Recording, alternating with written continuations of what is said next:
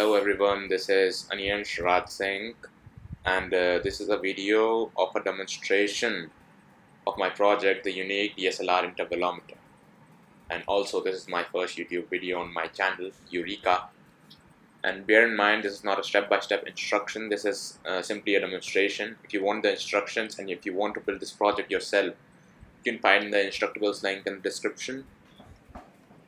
I created this project for myself because, well, I like to make things rather than buying them. Also, I needed more features than those offered by the cheap intervalometers available online. Now I'm going to power up the intervalometer using a backup battery charger and the ports available for data transfer in the Arduino Pro Mini, which I've used in the project to control the overall interface and the overall process of the capture. So let's connect this to the battery charger.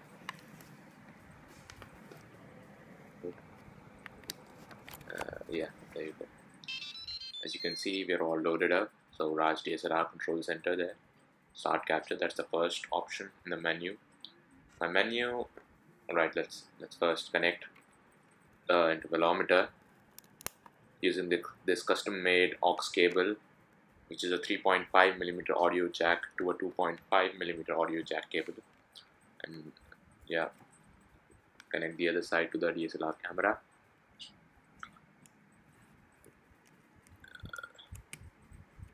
Yes, that's it. Here we go. Yeah, the camera is all powered up.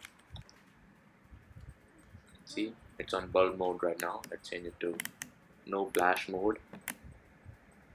Yeah. So let's customize our options. Let's first choose. Let's go through the options in the menu first. Focus state, buzzer state, dial averaging, view settings, experimental, reset all. Yeah, let's set these settings now. Let's first go to the interval menu. I have designed the input in such a way that you can set hours, minutes, and seconds separately. Now let's set this to 4 seconds. Interval time, 4 seconds. This is the exposure setting. It's to be used in the case you select the bulb mode on your DSLR camera, but you can usually leave it to 1 second if you're not using the bulb mode. Let's now set the number of shots that we're going to take. I think, yeah, 5 is enough for now. The focus state, whether you want to keep the focus on or off, the autofocus feature, which I've also added in the intervalometer.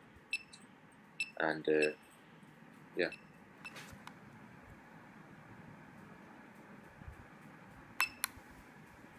Let's capture. Let's start the capturing. Okay. And it has started, as you can see.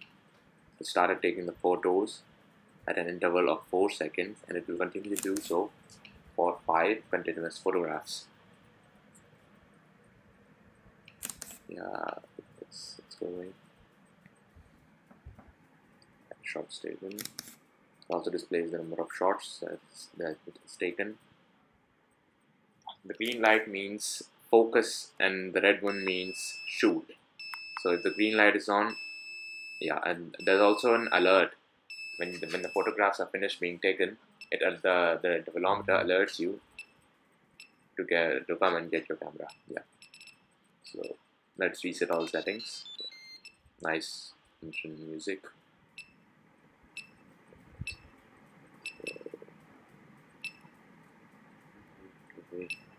Let's view the settings that we have, the default settings. Interval time 1 second, exposure time 1 second. We've also built in the option to switch on or off the LCD in case you want to conserve power, in case you're doing a time lapse for a long time. Alright, so that was my unique DSLR intervalometer. I hope you liked it, and as it was my first video on YouTube, so don't forget to comment, like, and subscribe. See you later.